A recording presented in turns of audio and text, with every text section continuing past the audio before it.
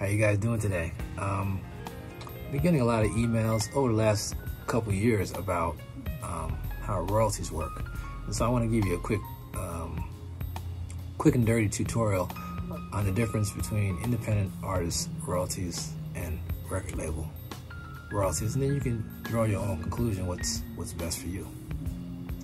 So as you know, the industry has changed over the last 3 years due to COVID, and what has happened is that the artists who would make the bulk of their money on the road, those revenues dried up because of COVID, unfortunately. It's very unfortunate. And so for a lot of artists, a lot of musicians, that was 90% of your revenue stream just snatched away at the blink of an eye. And so we all have to now rethink how we are going to earn money in this thing they call the music business, the new music business. And so what happens is that, people are, readjusting, they're analyzing, where's my money coming from? Is it coming from royalties? Is it coming from live shows? Is it coming from writers' royalties? And you got to figure out that right balance to get you, over the top each and every year, and you can grow. So royalties are very important because royalties generate while you're asleep. It's called residual income. And when you have residual income coming in, it means you're basically making money while you sleep. It's a sales thing. A record sale equates to, a small check, or a bunch of streams generates, revenue. So here's the difference between independent and being signed to label. We're going to talk about the label piece first because that's the most deepest. So I'm going to give you 3 numbers. We're going to keep it real simple. Let's say you get $100,000 to make a record and promotion. Okay, $100,000. The royalty rate is 10% of retail. Retail is $10 for a CD. So I want to keep it real simple. 10% royalty off of a $10 retail. You got $100,000 up front to make the record. Okay. So you make the record. Record's done. Give it to the label. They put it out. What happens? How does the money get divvied up? I've been told often that you shouldn't look at other people's money. But when you're in the music business, you gotta look at everybody's money. I'm sorry. That's one of those things you just absolutely gotta do. You gotta know how everybody is being compensated for your work. Because remember, it's your work. Think about this. Let's just talk about this for a minute. Concept. Let's say you are a world-class builder, okay?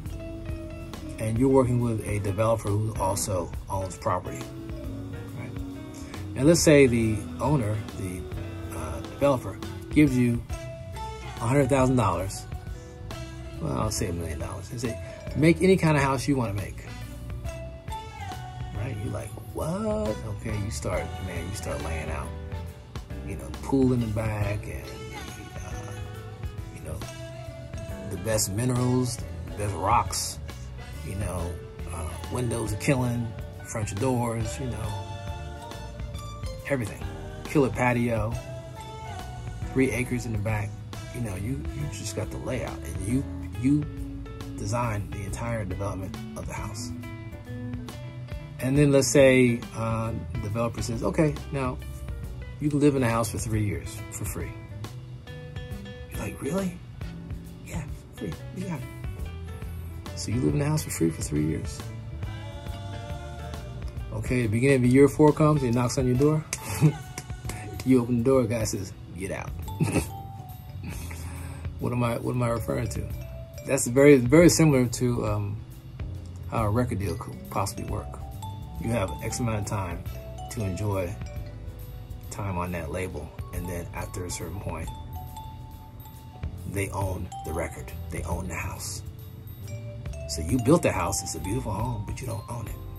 And that's where people get, when you get past all the money and the stardom and the fame and the attention, you gotta look at the numbers. You gotta look at the business piece. If you looked at it as the business of music, it'd be a little different than the music business. Too many people look at it as the music business. You should look at it as the business of music, and you would see things through a different lens. Okay, so getting back to the royalties. So we're gonna make this simple, all right?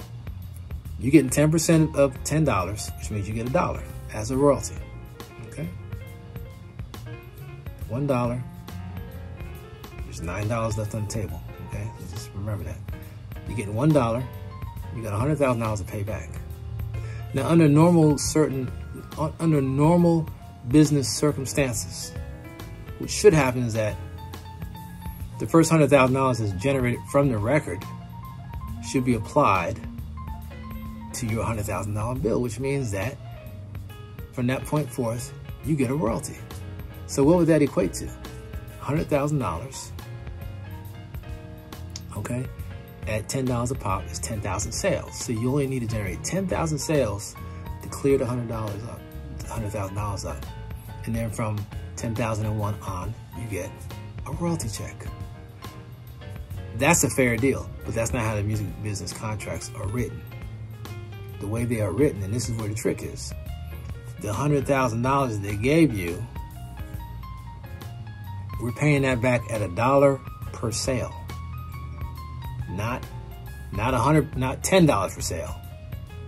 So that means it's going to take you 10 times longer to break off that royalty check. Did you get that?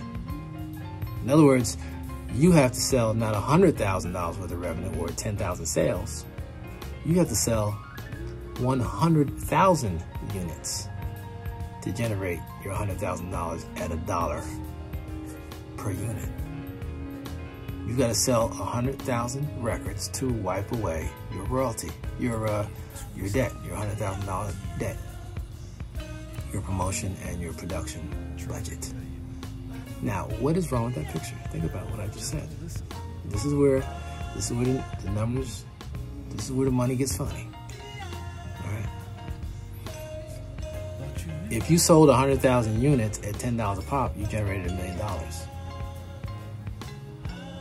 But in that $1 million revenue stream, you only cleared away the $100,000 that you used to make the record. So you didn't even put that money in your pocket. You probably had to pay producers and musicians and things of that nature. And then you got to pay promoters to promote the record. So maybe of that 100,000, maybe you put $20,000 away. Okay, so you just generated $1 million. Of that million, you only put away 20 grand. Where's the other $900,000? There you go. Bingo. And you're like, man, I'm not making any money. And then now, so what happens is, you really kind of like, brushing on the table and said, okay, I get it. So I'll just go on the road, make my money, and I'll be cool. All right. What's this thing? COVID. I can't even see this bloody thing. But you done taken away all my gigs. You understand? So you got no royalties coming in because you didn't break even. And you got no revenue coming in. Now you're stuck. Now you're scrambling, to take care of your family, keep the lights on. That's the whole deal about being an artist signed to a label. Okay, now unless you get some insane amount of money up front where you can, like, life-changing money, which is rare at this point, the only thing left to do is to go independent.